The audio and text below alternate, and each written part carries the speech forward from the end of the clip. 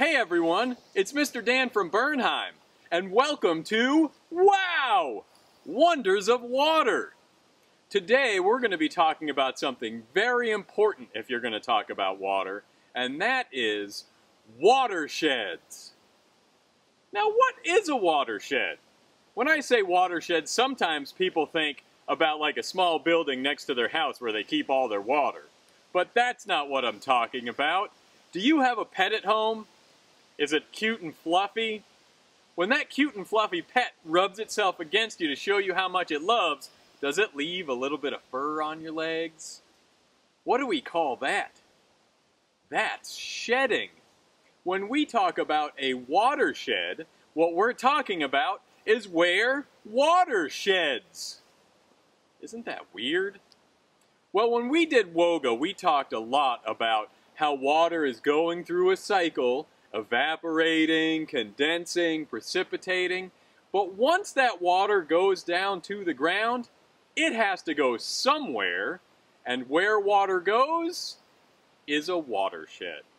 So a watershed is a whole area of land that drains water down to one spot. In order to better understand that, let's make a mountain with our hands. Great. So what I want you to imagine is that it is going to rain on this mountain. Can you put your chin on top of your mountain? Oh, great. Now you're ready for school pictures. Now imagine that it's going to rain on this side of the mountain. What way is the water going to go? It's going to go that way.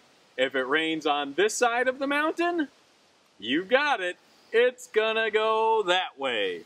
So the important thing to realize is that water goes down.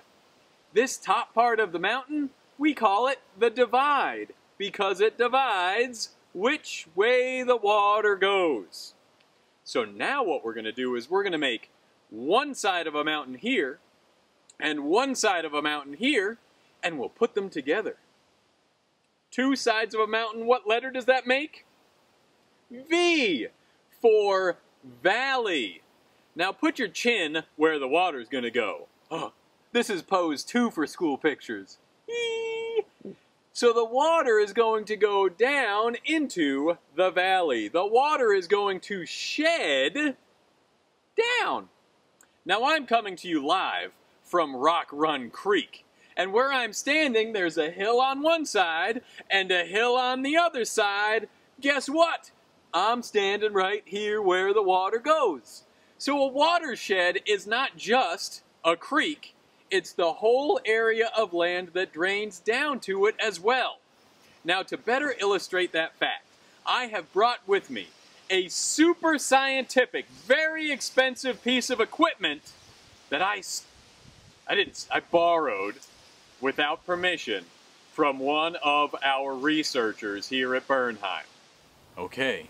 Are you ready to see this expensive piece of equipment? All right, here it is.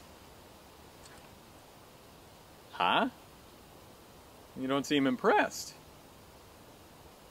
Now, you might have been looking at this piece of equipment and said, Mr. Dan, that's just a funnel. But you know what? Watersheds kind of work like funnels. And this thing right here, if you saw that and thought that you saw a squirt bottle, you would be wrong. This is not a squirt bottle. This is a precipitation simulation illustration demonstration machine that is about to rain on the watershed. So what we're going to do is I'm going to make it rain on all of the different parts of the watershed, and I want you to pay attention to where the water goes. So here we go. On this side of my watershed, when it rains, where's the water going? Oh, it's going down to my shoes. How about on this side? Oh, down? On this side? Down? What about over here? Oh.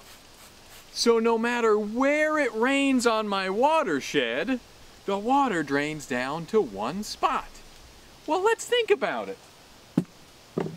I said that a watershed was a whole area of land that drains water down to one spot.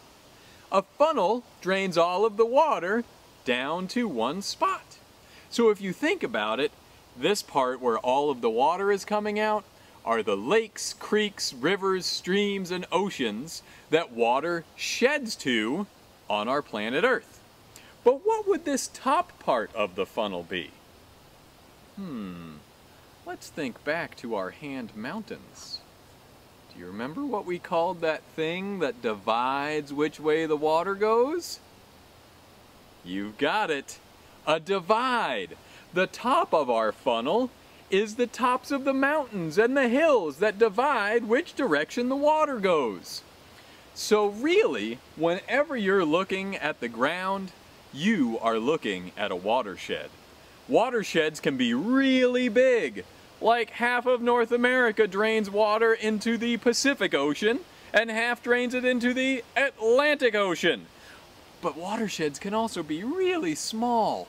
Have you ever been on a playground and seen a puddle at the bottom of the slide? That's because all of the water drains down to the lowest parts of the playground. So when you're walking around and you see puddles, or you see lakes, or you see rivers, you're seeing the water in a watershed. And if you look all around, you'll see where that watershed came from. Well, thanks for tuning in to this episode of Wow! Wonders of Water. We'll see you next time.